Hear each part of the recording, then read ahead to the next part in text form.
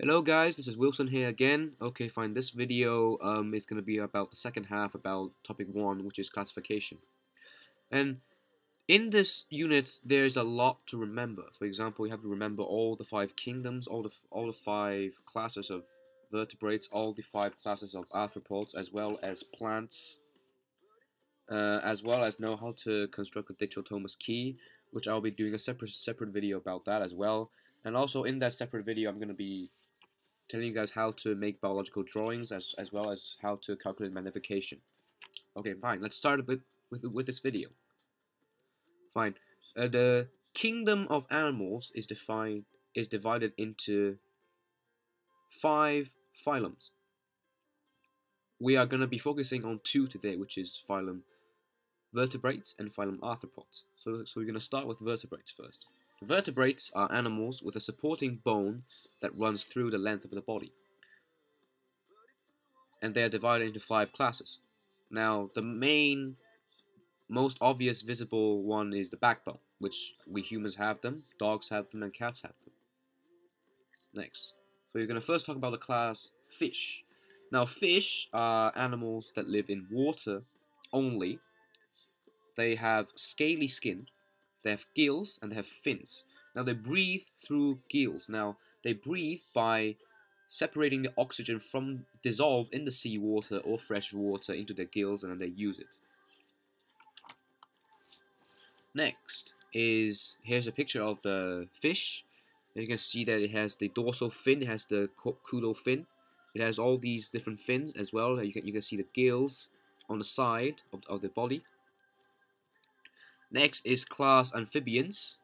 Well, amphibians gain their name because they can live both in water and on land. That's what differs amphibians from reptiles, as students normally get confused with them. Now, they breed and live on land, but they lay their eggs in water. Frogs, toads, and salamanders are all amphibians. Now, their characteristics are they have moist and scaleless skin, so they have very, very smooth and watery skin. They lay eggs in water, which then give birth to larvae, which is tadpole, and they live in water. But once they grow into an adult, they will live on land. And larvae, they have gills, adults have lungs. Here's a picture of a frog and a tadpole here. You can see that they are actually quite different because one of them lives in water, one of them lives on land. But you need to know that, okay, fine, the tadpole grows into a frog, and that's it. Next is class reptiles. Now, reptiles is a bit similar to amphibians, but they live on land. They have scaly skin, and they lay eggs with rubbery shells. For example, if you ever seen, for example, like a snake egg on a video or a documentary, you'll see that their eggs are not actually have very sharp shells. They have very like this rubbery and soft shells, but it's actually very, very strong. Now, for example, like snakes, crocodiles, and lizards, they're all reptiles. And also, here's another point. Amphibians and reptiles and fish are cold-blooded, which means that they cannot regulate their own body temperature. And another reason for they have watery, rubbery shells is because it is waterproof and stops the egg from drying out when they lay them on land. Next, here's a picture of a green iguana, which is found in the Galapagos Islands off the coast of South America. You can see that this looks quite like a lizard. You can see they have scales, which is not drawn here, but they actually have scales. And you can see that they breathe through lungs as well, but they live on land, but they feed in the ocean. Next is birds. Now, birds is quite a unique class of animals because they can fly, and they are covered with feathers. Lay eggs with hard shells. This is very obvious because if you ever eat an egg which from a chicken, you will see that the egg from the chicken has hard shells. Now, chicken is a bird. They are endothermic, which means that they can regulate their own body temperature, which means that they can keep their body temperature at the same temperature like all the time. Most of them have a beak. Well, I think every one of them have a beak, and the heart of them has 4 chambers. Their eggshells are also waterproof as well. Here's a picture of a bird. See that the main features are, for example, have wings, it has the beak, it has the tail feathers as well, and then you can see that the wings are actually 4 limbs, but they have grown into wings. That's it. Now here comes the most important class of animals, which is mammals. Now humans are mammals, our lions are mammals, cats and dogs are also mammals. The main 2 features that differs mammals from all other classes of vertebrates is that they give birth to their young instead of lay eggs. All the other classes of vertebrates lay eggs. They feed their young on milk from their mammary glands. And they have hair instead of feathers.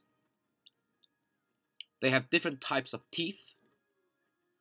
For example, if you see, the teeth of a crocodile, you can see that it's almost all the same shape of different sizes. But humans have different types of teeth of different functions and different shapes, and yeah.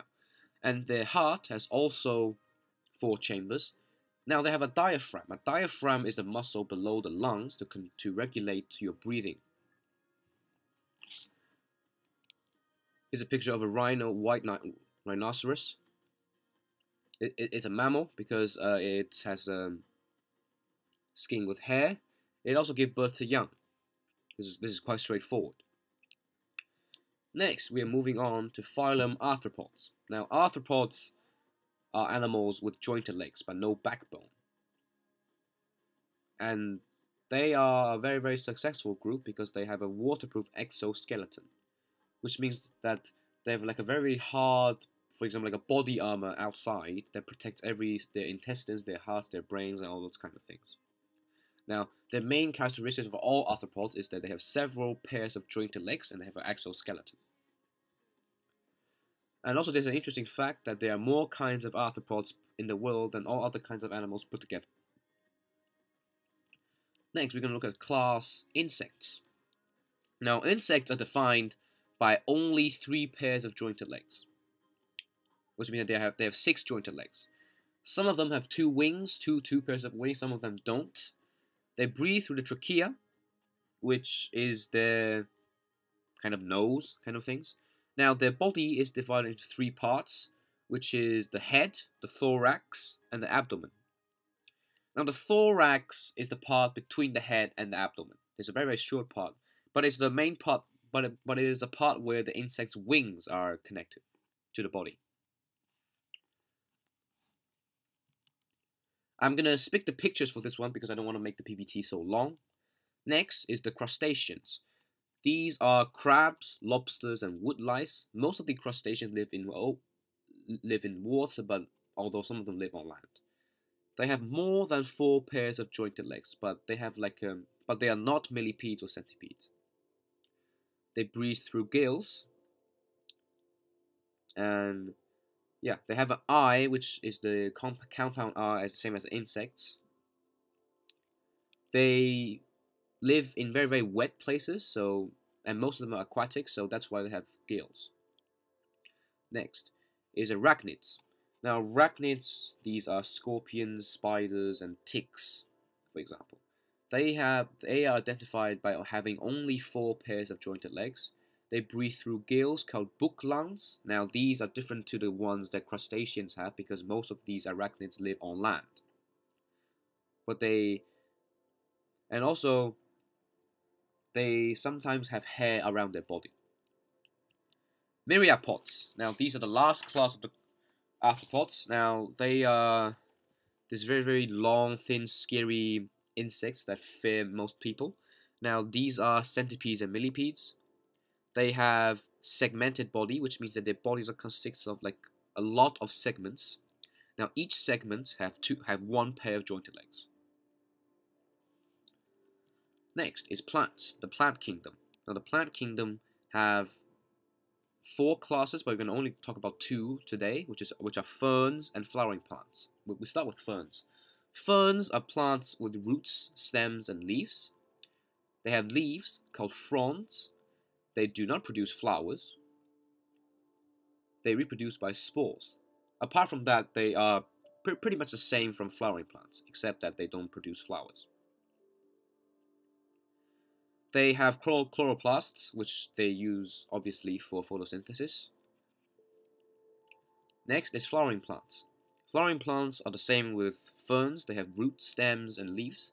They reproduce sexually by means of flowers and seeds, and those seeds are produced inside the ovary, in the flower. Next, flowering plants can be divided into two groups. They are monocotyledons and dicotyledons. Now, these two groups have distinct differences that are quite easy to remember and identify. Monocots have one cotyledon in their seeds, where dicots have two. Mono means one, di means two, so that's very, very obvious. Now, monocotyledon plants have a branching root system. That means their roots spread out, right, across a very, very wide area, but they don't go very deep. They have veins that run parallel to each other. So if you find a leaf that is actually very, very thin with veins that run parallel to the leaves, that means you have found a monocotyledon plant. The leaves are very, very thin and long. Now, dicotyledons have a taproot system, which means that their roots, they go down deep, they don't go very wide, and they have little roots sticking out from the main roots. That's called a taproot system. Yeah, their leaves are broader and have a network of branching veins. So their veins do not run parallel to the leaves, they branch out like a branch in a tree on the leaves itself. Okay, I'm gonna end the video here. I'm gonna do a separate video on how to make biological drawings, as well as how to calculate the magnification of objects, as well as how to construct a digital Thomas key. All these things are required in your exam because you don't know whether you'll be asked to draw biological drawings.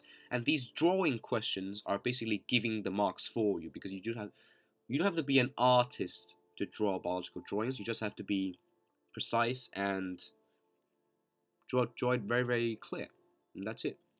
Thank you guys. I hope you enjoyed this video. See you.